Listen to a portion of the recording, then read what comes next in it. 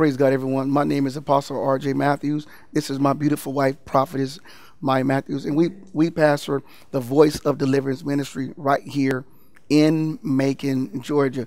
And we're here to testify about Prophet Sean Morris. Yes. We met the man of God maybe like 4 years now. He's been a mentor in our life for about 4 years. And we just want to, there's many things that he prophesied over us that came to pass. That's right. But there's one particular event that stuck out. He prophesied that a woman was going to die in our service. And we were going to have to raise this woman from the dead. Man, immediately we thought, maybe something's wrong with this guy. Something's wrong with him. He's prophesying crazy stuff. What's wrong with him? But anyway, following Palm Sunday, we were praying for people. And this woman goes out in spirit, but she hits the floor, but immediately within seconds, she turns cold. That's right. I mean, she's not moving, she's not responding, she's not breathing.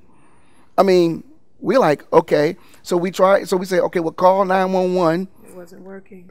We had several people calling 911. They couldn't get through. How could you can't get through at 911? They couldn't get through. And all of a sudden, the enemy right there said, okay, I got your ministry now. You want to be this supernatural, you want to flow in the supernatural and all this.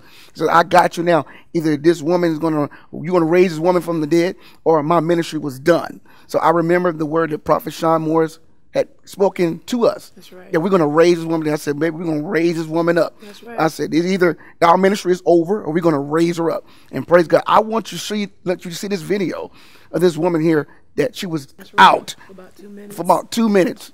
Not responding. Watch what happened. The power of God, as we begin to pray, she comes back to life. Watch this. In the name of Jesus, I command right now, Satan, to take your hands off this woman of God. I speak life. Life.